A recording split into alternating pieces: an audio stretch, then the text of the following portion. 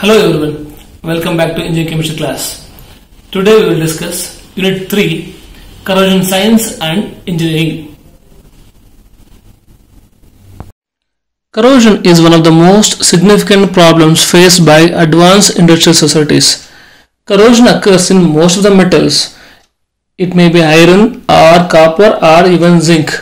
In case of iron, there will be a formation of a reddish scale of hydrated ferric oxide on the surface of iron that usually we call them as rusting of iron when it exposed to moist air. In case of copper, there will be a formation of green film of basic carbonates when it exposed to air containing carbon dioxide. Corrosion is quite common in most of the industries. Example, chemical industries. Corrosion occurs even in car as well as computer parts also. Corrosion loss. Though corrosion is slow, occurs only on the surface of metals, but the losses occur due to corrosion is enormous because losses occurring due to corrosion cannot be measured in terms of metals alone, but we have to consider the cost of fabrication and other factors also. It is estimated that around 8% of the steel production, 8% of the steel production is used to replace only corroded article. Corrosion loss is enormous if you consider it with respect to indirect loss, a loss of useful property of a metal and result in loss of efficiency. In case of chemical industries, there will be a decrease in the production rate due to low efficiency of plants, and replacement of corroded equipment is time consuming also. Appearance wise, on rusting, painted automobiles are not pleasing to the eye and it leads to poor impression for the observer, result in loss of selling value of an article or automobile. So these factors which made us for an engineer to understand the mechanism of corrosion. Moreover, he or she, they will be able to avoid corrosion conditions and provide simultaneously protection against corrosion. That is why people has to read corrosion chapter properly. This reaction is with respect to corrosion it is. When a metal, iron, before undergoing corrosion, it has a characters like malleability, ductility and lustrous nature. The moment when it undergoes corrosion, it loses its characteristic property. It loses its ductility or thermal ability, thermal resistance, even conducting nature also. In other way, before corrosion, metal is, let us take metal is in 5 gram.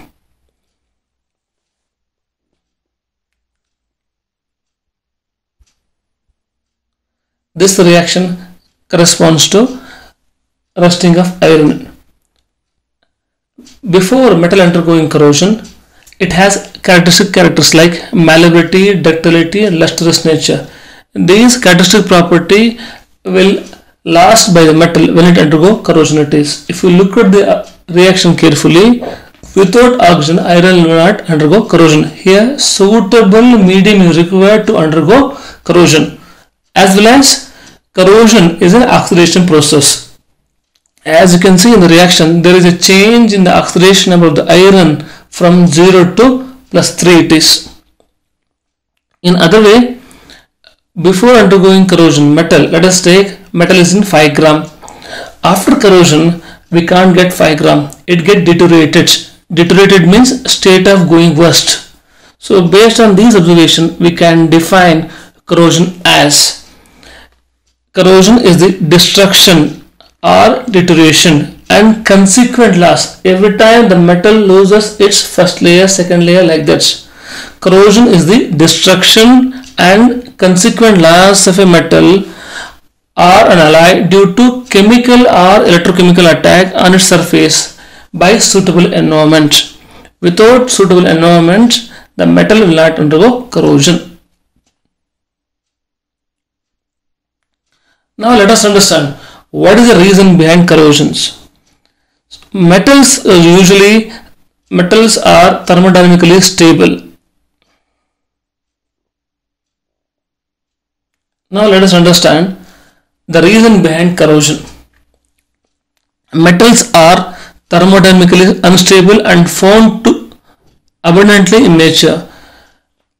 These metals available in the nature in the form of either combined state or like hydrated oxide or carbonate or sulfates. During the extraction of metals in metallurgical process, energy is supplied to get into the metal. So naturally they are in unstable state. Whenever chances will be there,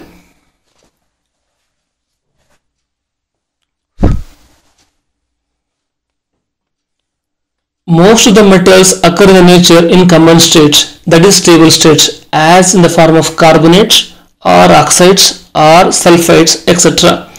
Extracting a metals from these states, that is metallurgical process, involves addition of large amount of energy. The metals thus obtained will have tendency to get into the lower energy states whenever an opportunity arises, as the lower energy state is a stable state. Hence they tend to get converted into the compounds, that is by undergoing corrosion, nothing but your corrosion product. This is the reason behind corrosion. Now let us understand the types of corrosion. Dry corrosion. This type of corrosion occurs when there is no contact of moisture or water for the corrosion to occur. It may be by oxygen or it may be by gases like sulfur dioxide, carbon dioxide or hydrogen sulfides. The first one, corrosion by oxygen. It is also called as oxidative corrosion. This type of corrosion occurs when direct attack of oxygen on the surface of metal without the help of a moisture or water. Second one, dry corrosion.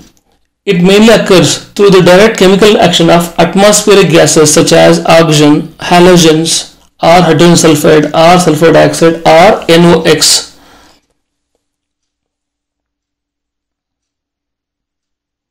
Wet corrosion. As the name indicates, this type of corrosion occurs in presence of moisture. Without moisture, this type of corrosion will not occur. This is quite common in our daily life. What we observed, the corrosion types, no? This is mainly due to wet corrosion.